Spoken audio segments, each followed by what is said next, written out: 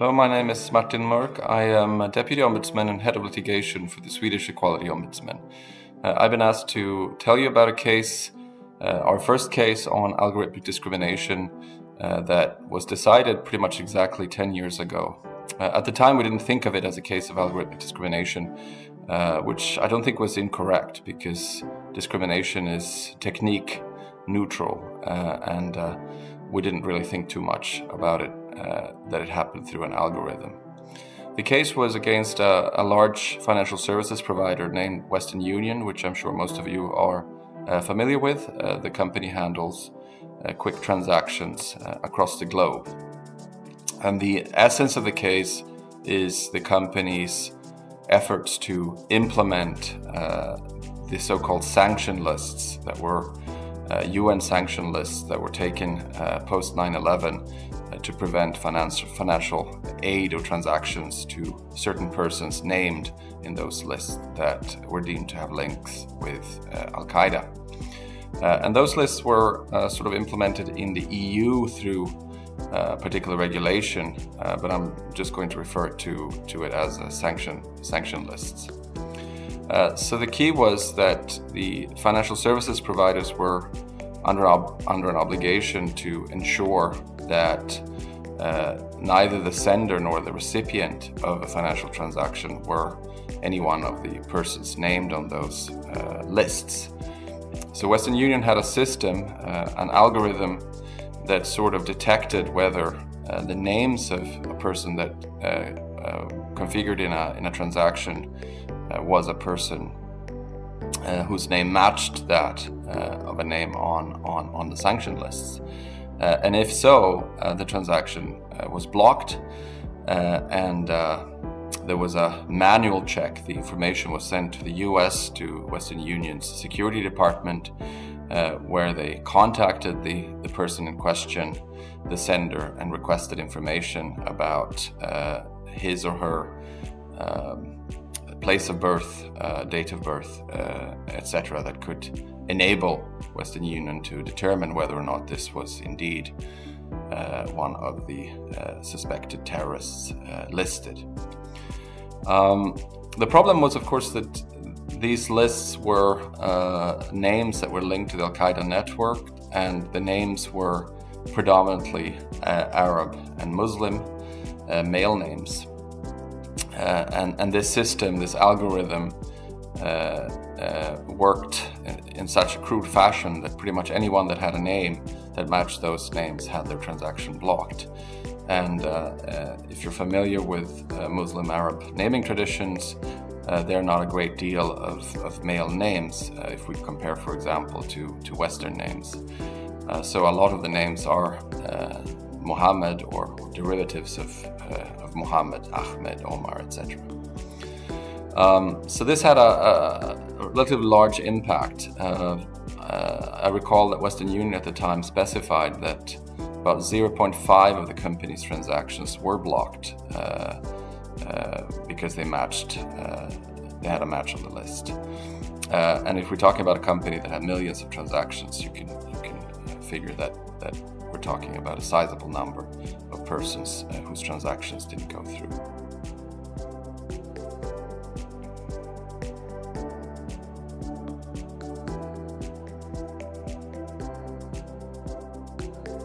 Now, we represented two individuals who had names that matched those on the sanction lists, and consequently had their transaction blocked. They were subjected to this manual checkup, had to provide information and documentation to Western Union in the US, and in one case it took close to 3 weeks to have the transaction cleared.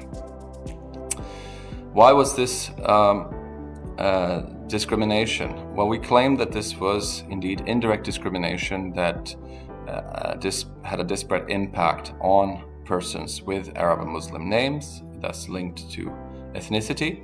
Of course, there was an intersectional aspect, but we didn't have to bring that up. That was sort of apparent from the facts of the case. And albeit that we agree that this was a justified purpose, the fight against terrorism, and compliance with EU sanction lists, we deemed that the algorithm used was too crude, the filter was too crude, and it caught too many individuals unnecessarily, simply. And that had the company used a less or a more proportionate means would have been to include other facts such as date and place of birth, which were facts that were part of the sanction lists for most of the individuals specified there. That if they had used sort of a more fine filter, a great number of individuals would not have had their transaction blocked, and it wouldn't have been the case in the case of the two individuals we represented either. Western Union, on their part, they refuted that indeed the names on these lists could be deemed Arabic or Muslim in nature, which means that under Swedish procedural law we had to provide evidence that that was the case, which seemed a bit ridiculous at the time, which was pretty apparent that those names were Arab or Muslim. But we had an expert that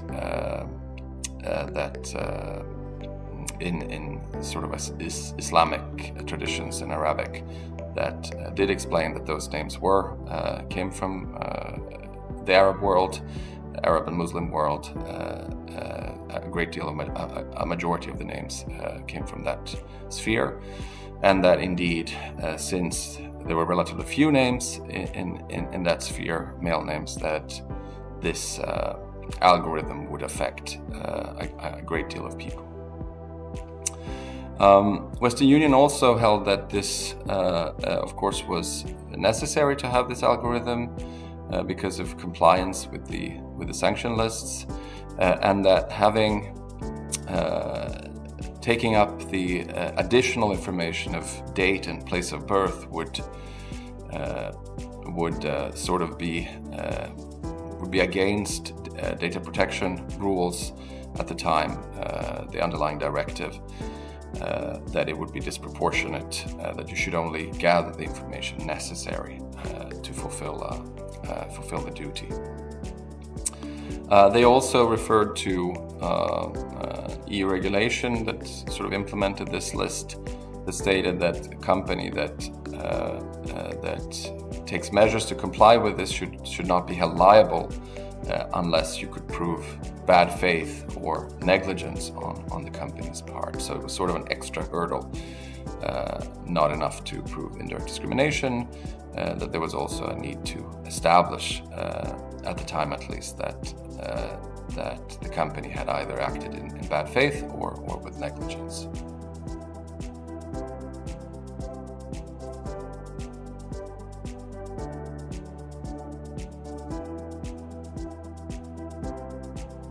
The court held in our favor. They did find that indeed these names were Arab and Muslim in nature, and that the algorithm had a disparate impact of persons coming with that background. Furthermore, they did find that the algorithm was too coarse, sort of the filter used was too coarse, and that Western Union should have also checked the dates and places of birth of the persons who were involved in the transaction, and thereby would have avoided unnecessarily blocking transactions. And for the last part, the question of negligence or bad faith, there was no bad faith established, and we didn't claim that either. But they did find that using such a coarse algorithm that would apparently block just on the basis of similarity in names, that was indeed negligent not to have a more precise algorithm. What's more, the most important aspects of the case, I think it's in some ways easier to look at the case in retrospect. As I mentioned initially, this is one of the first cases on algorithmic discrimination. But the important part of it is that it doesn't really matter, because discrimination law is neutral, technique neutral, and that algorithms are essentially rules, just like the rules that are applied by us as lawyers and humans. and that it doesn't really matter if it's done by a computer. Discrimination law applies anyway.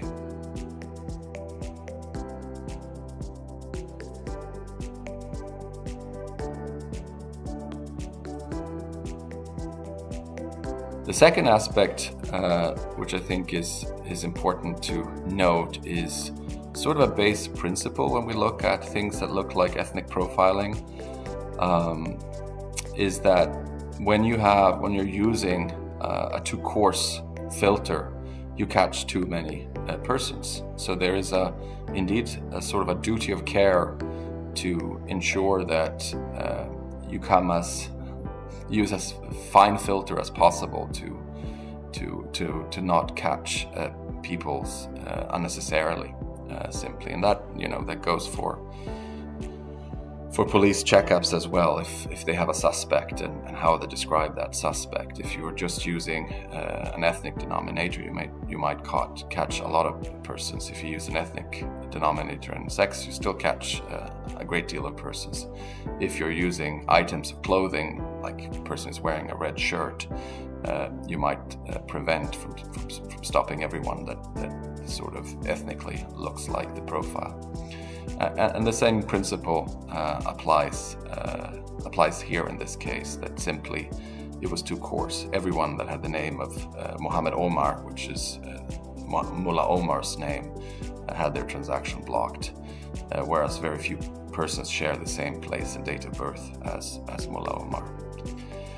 Naturally, there also, should be said, there are also the opposite problem, that when you use a proxy that might be quite fine in nature, but that might catch a particular group, that might be problematic as well from a discrimination perspective. But that's another situation. And the last part, which I think is slightly overlooked, it is the sort of conflict of laws that is somewhat addressed in the case. There's a general assumption that if you abide by other laws, that you somehow will be exempt from discrimination law. Today we have the GDPR, where companies make sure that their use of data does not involve, for example, profiling, etc., and they think that they're in the clear. But it's not the case, because if you're using, for example, discriminatory proxies or too coarse filters, you may still have an issue with discrimination law. You may still have to justify why the usage of that particular proxy, etc., is justified in business interest, and why you cannot use sort of a more proportionate or less discriminatory proxy or rule. Which is, I think, is a little bit the greatest difficulty when we look at these things, is to be able to tell whether or not there is a less discriminatory fashion way to do it. Naturally, one could say that the burden of proof is on the respondent, but in actuality, since the respondent does have all the information, you pretty much have to have a pretty good idea of how you can do things otherwise in order to be successful. In our case, that was relatively easy because in our law legislation, Swedish legislation, companies have a duty under the investigative phase, so to speak, to provide the information necessary. And so we had pretty good information of how this algorithm was constructed and how it worked. It was relatively simple, but I think that's a main issue. So make sure before you go to court that you have a good investigation that can tell you. It doesn't have to be in exact detail, but at least give you an idea of how things could be done differently. Thank you.